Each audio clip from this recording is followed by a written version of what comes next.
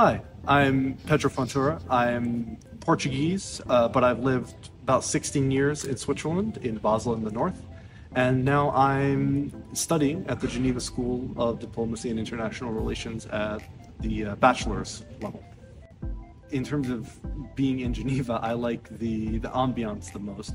The energy there is just so incredibly different to something you would find in any other city because of the level of internationalism that we have here in Geneva. It's just an extremely unique, very unique environment to be in. Well, my passion for international relations really started with my grandfather. He was part of the Ministry of Foreign Affairs of Portugal. I'm kind of taking after him in that regard. Well, I would definitely say the location makes GSD very unique. It's located in Geneva, essentially one of the centers of international relations in the world today.